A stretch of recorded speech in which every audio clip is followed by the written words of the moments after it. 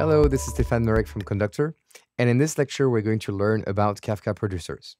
So Kafka Producers are going to write data to topics, and remember, topics are made of partitions. Now the producers in Kafka, they will automatically know to which broker and partition to write to based on your message.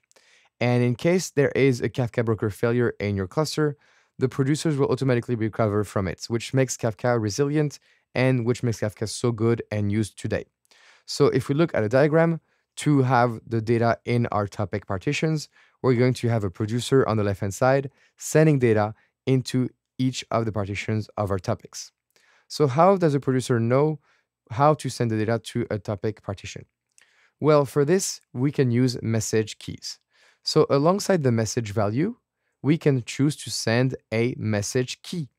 And that key can be whatever you want. It could be a string, it could be a number, whatever you want.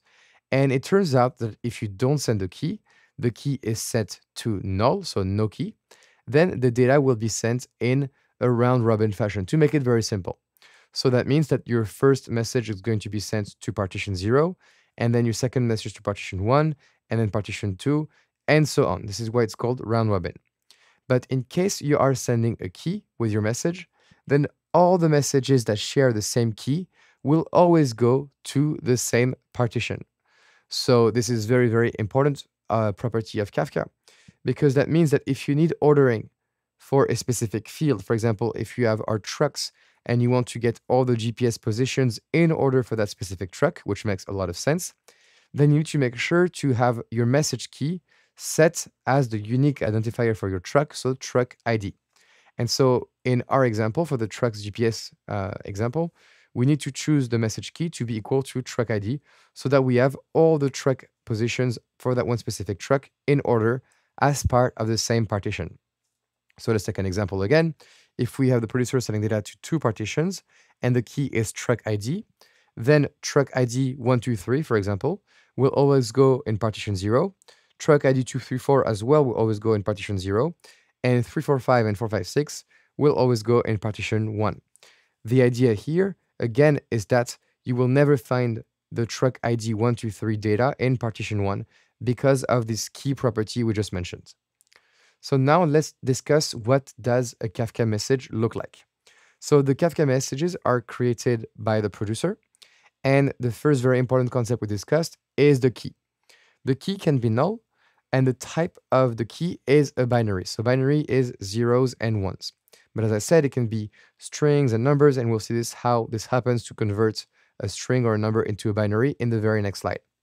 So we have the key, which is a binary field, which can be null. And then we have the value, which is the content of your message. And again, this can be null as well.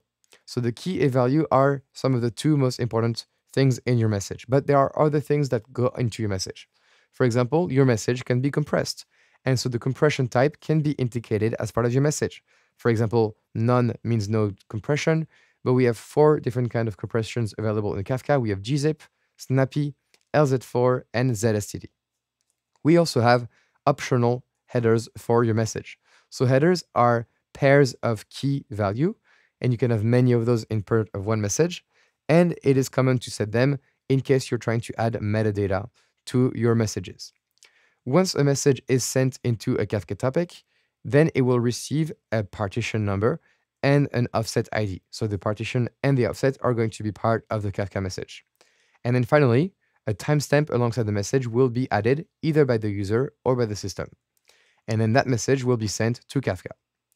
So remember I said that the key is a binary and the value is a binary. But when we start writing some messages in Kafka, we're obviously going to use some higher level objects. And so to transform these objects into binaries, we're going to use producer serializers. So serializers will indicate how to transform these objects into bytes. And they will be used for the key and the value. So say, for example, that we have the value to be hello world, and that's a string, and the key to be 123, and that's an integer. In that case, we need to set the key serializer to be integer serializer. And what this will do internally is that it will convert that integer into bytes. And these bytes will be part of the key, which is going to be binary.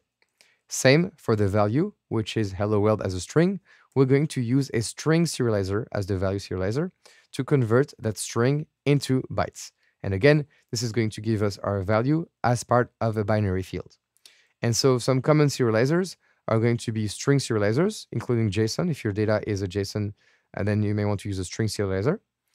Integer and floats for numbers, Avro and protobuf for advanced kind of data, and we'll see those later in this course. Okay, so that's all you need to know for your producers.